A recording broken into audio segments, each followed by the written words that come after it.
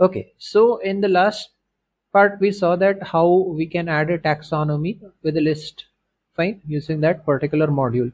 Now in that particular taxonomy of the list of countries, the idea was to select only one, and we did not want any user to update that list. But what if you wanted a list that would be updated by user? So let's first create a taxonomy, and that taxonomy would be our, let us say, animals, list of animals, fine. So let's save this.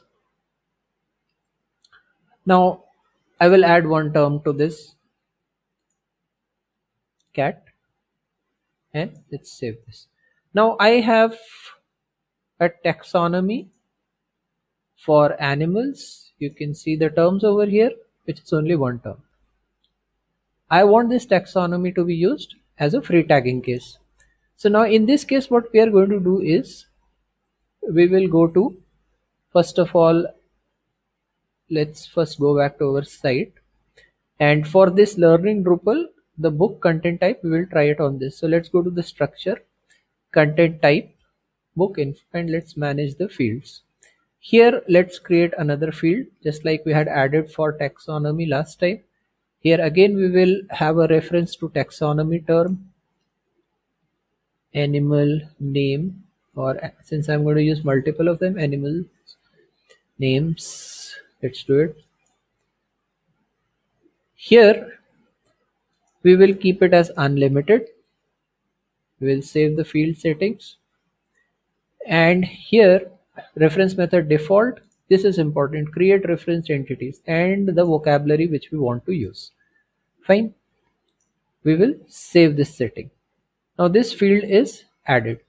Now let's have a look at what happens is when we edit our content. Now if I edit this learning Drupal one which we had created, so now we have name of animal, I can add cat. Cat is already there, fine, so that I can use. Now here the way it is being represented, it does not allows me the comma separated values, so I'll have to say add another term, that is say dog, and let me save this. So once I save this, fine, and let me reload this, fine, that was the previous testing part. So now I have a cat and dog, the one which we had added, and in learning Drupal this is showing up one after the another. But this particular one mechanism of adding does not looks very interesting, right? Add one term, add one term, this may not be suitable or interesting to many people or not commonly seen everywhere. So what we'll do is we will go back to the content type structure for book info, and here let us go to manage form display, how the form is getting displayed.